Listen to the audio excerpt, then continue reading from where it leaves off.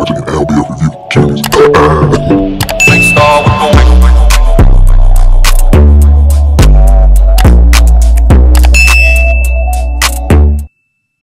What's going on, guys? Welcome back to my channel. I'm here with a Ruthless review. If you're new to the channel, be sure to hit that subscribe button. Everybody be sure to like, comment, and share. I knew Ruthless was coming back today. I logged on the BET Plus. I was only expecting to see one video, but Tyler gave us a 3-pack. He did. And guess what? It wasn't no mid. It wasn't no mid. You feel me? Listen, I'm going to do all three reactions in one video, because they kind of, you know, they flow together very well. So anywho, we find out that Oliver really did kill Lilo. That pissed me off to my soul, because I was hoping and praying that Oliver was dreaming like he wanted to, but he didn't. But he did kill Lilo. He chopped him up. He put him in the wheelbarrow and he put some wood or some chopped wood on top of him. Now see, you know, I'm gonna make this a little quick. So it kind of was interesting because, you know, after he did it, he started panicking. And I get it. I get it. And so he goes back to the compound. He tries to act like nothing happened. Brother Clark runs into him. You know, I can tell something wrong with you, Oliver. What's going on? And Oliver like, man, I'm good.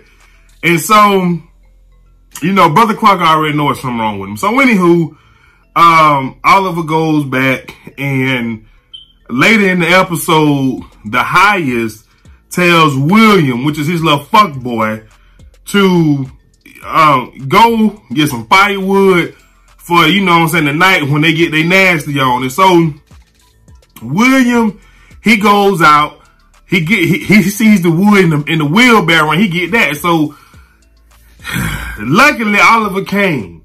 Oliver was like, man, William, take your ass on somewhere. Go get you some motherfucking wood by hand and take it there then. And so William did. But it was a good thing that Oliver was able to stop him, because I just kept saying to myself, he gonna get caught this episode. He ain't get caught in that episode, but I was just saying he gonna get caught. So Oliver's like, man, I got to get rid of this body.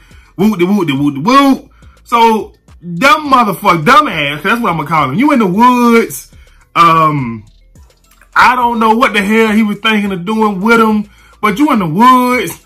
If you don't go throw them motherfuckers over there in the bush, like them buzzards and deer and whatever else other animals, you know what I'm saying, eat his ass up, he brings the body through the compound. Now, as he bringing the wood, you know, it's in the wheelbarrow, he bring it through the compound. Daikon sees him and stops him, and he talks to him, and Daikon asks him, is Lilo still there? And long story short, Daikon kind of give him a little information that none of us likes Lilo, but he's very important to what we do in the raccoon. And so Daikon tells Oliver to go to the front gate and go out the gate. He need him on duty, right? So Daikon didn't fuck with the wheelbarrow, but I was like, well, damn, Daikon, you see the man was doing something. Why don't you finish doing it? Daikon just don't work. He just be worried about the highest and roof. So Oliver goes to the front gate. I'm gonna speed all three of these up episodes. He keep looking back. Clark is like, nigga, what the fuck back there got your attention? Is it that broad? Like, what's going on? And I'm focused, yada, yada, yada, yada. So Clark, he gets called to go see Daikon. Daikon tell him to come here, and I'll get on that a little bit later. I'm just finishing this Oliver story. So Andrew, he pulls up. You know, Andrew done got the whole situation with his wife fixed. We'll talk about that too. And so Oliver tell the two other guards at the gate, you know, take a break, take 5, and pardon me. He tells Andrew, brother, I fucked up. I need your help, brother. Andrew like, what's going on? Talk to me, boy. And that's, they always say boy a lot in this show. I don't know how much I like that. But anywho, he went ahead and told Andrew that He chopped Lilo's head off. He got pissed off. He was talking about, you know, what he was doing with his woman and da-da-da-da-da. Andrew don't know Lilo. Andrew like, who Lilo? Talk to me, boy. Talk to me, son. Slow down. Tell me what's going to happen. So Oliver tells Andrew, he's cut up in the wheelbarrow. I left it by the back fence. William had it. Da-da-da-da-da-da. So Andrew was like, you know what? I'm gonna look for this shit for 10 minutes. After that, I'm done. I ain't even back in good with the highest or Daikon, and I'm trying to help your pussy ass out. So Andrew goes inside the compound. He sees William with the wheelbarrow again. He asks William what he doing with the wheelbarrow. William say, I got to get strong so I can fight off the government when they come in. And then he tells William, like, man, it's other ways, whoop de whoop, yeah, you know, whatever. So William, I got to be stronger than the highest. And Andrew like, what you mean? William was like, he raped me every night. Andrew was like, hey, whoa. He say, I'll teach you something better, but you got to promise me to never tell nobody what you just told me ever again. Now, William went into details, but I ain't gonna do all that. So he shows William a little move to, he say he gonna teach it to him or whatever. So Andrew, he gets the wheelbarrow. He sees that old boy in there cut up. So he go back to the front gate. He tells Oliver, like, they got to figure out a way to get the chopped up body in Lilo's car and drive the car off, that night. And that's the only plan he got. So that's the mission with that. So Oliver, count your motherfucking days. And let me tell you why. Oliver ran into Lacey. He pulled Lacey into the shed. Now, Lacey was the one raped by Lilo's constituents or whatever, right? And so we find out that Lilo's a powerful man. Not only is he, the financial guru for the raccoon, he's a senator's son. Then we find out the men that raped this young lady are all senators. And so he tell this dumbass girl that he killed him. He chopped his head off. You ain't never got to worry about him again. Cause she said he can have me whenever and however he want to. And Oliver like, I promise he can't. I done killed the nigga. And so she get mad. No. Oh my God. What? Wait 1 motherfucking minute. I ain't finna kill a goddamn soul for a woman who ain't gonna be grateful. You got me all the way, man. Oliver, boy, you got to know before you kill, boy.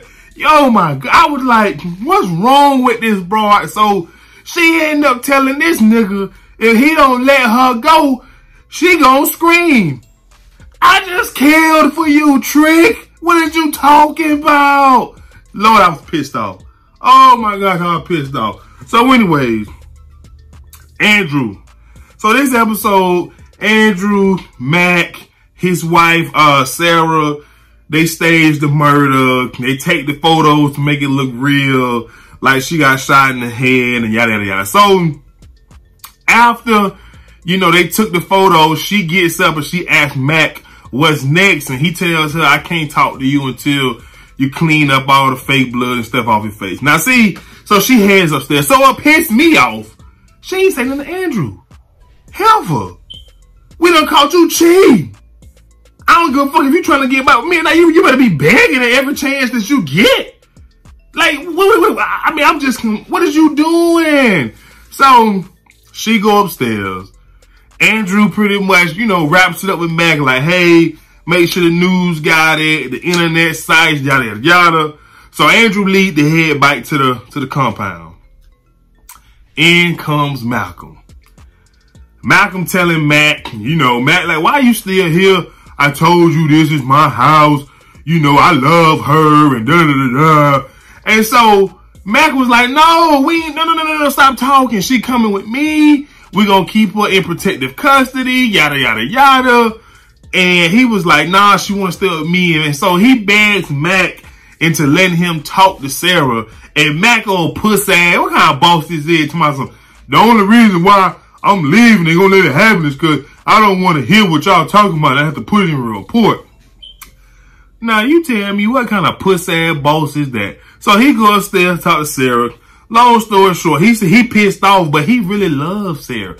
He pissed off at Sarah because Sarah is still in love with Andrew. Well, goddamn it, motherfucker, I couldn't tell it.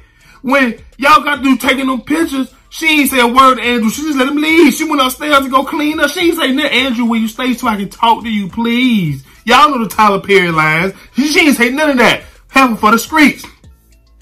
So, anywho, Andrew head back to the compound. He do the favor for Oliver. Then he goes to see Daikon. Daikon sees him. He gets on one knee and tells Daikon it's done. And so he shows Daikon the picture, and Daikon embraces him with a hug and tell him he knew he can trust him. The Heights is going to be so happy. He even gave him a little kiss. And so they go see Tyrone. Tyrone happy to see him. And, you know, they tell Tyrone like, oh, I know you can do it. Yada, yada, yada. Man, look here, man. Andrew, you better take these sap suckers down ASAP. I'm sick and tired of it. Sick and tired of it. So anyways, moving on. Let's talk about Ruth this episode. Well, these episodes. So Ruth and Tyrone, they did it. Now, Tyrone, she was able to get him the nut. She was able to get his gay ass a nut. And so after he nut, he told her to get out of there. And he started crying. So she putting on her little white, little white, what they call little white blouse. I don't know the name of it. She putting that shit on. She see this motherfucker crying. She go over there and what's wrong and hugging.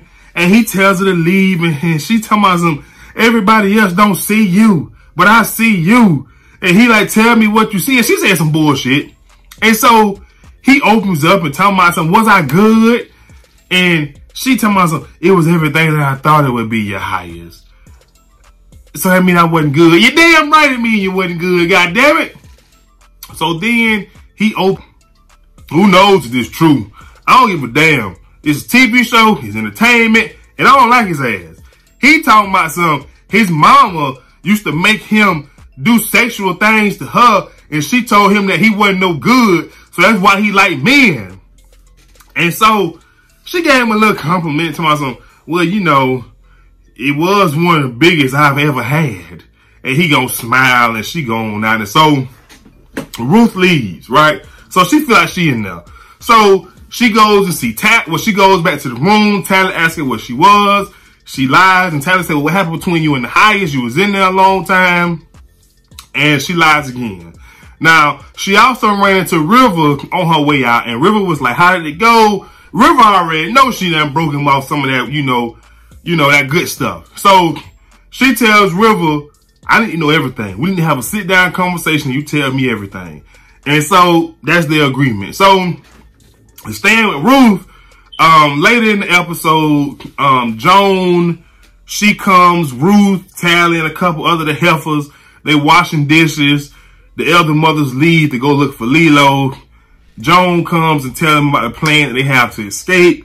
Ruth tells Tally, let's go. We ain't a part of this. They gonna get themselves killed, which I feel like she was right. And so Ruth and Tally, they go back to their room. After they find out that the elder mother's gonna break them up, the mentor the other girl. So they go back their trailer, and Ruth tells Tally that she slept with the Highest and he a crazy freak, yada, yada, yada. She got a bigger plan, and this bitch had the nerve. This bitch had the nerve to tell Ruth she don't trust her. She playing with dangerous fire, fucking Tyrone and Daikon, that she gonna find her own way out. But you gonna go and suck Yancey dick. Okay, hold up. Let me hold on. So, she goes as far as to tell Ruth, I don't fucking with you no more. Glad I'm moving out. You know what I'm saying? She talking about some, what that heifer said. Some, you all about yourself and power. I seen it before. You don't care about me, Tamelia, or Callie. Ruth hit her with that squat. She slapped her. Tally slapped her bite. I wanted Ruth to beat that bitch ass, dog. Oh my God. Like, we been looking at you for your dumb ass this whole time. Tally, your pussy ass would have been there if it wasn't for Ruth. Moving on. So, Tally, she got her little bitch ass plan. She gonna go see Yancey. I forget exactly what it was. Yancey want her to suck that dick, or either he wanted some of that cooter. Nevertheless, she go and give it to him on the bus. Andrew see him. That's how the show go off. But back to Ruth. So Ruth, you know, Ruth kind of, I don't know why she's so why she like to save this hoe. You've been saving this broad for too long, and so it pissed me off. I'm getting mad thinking about it, y'all. So anyways, we move on to River and Joan.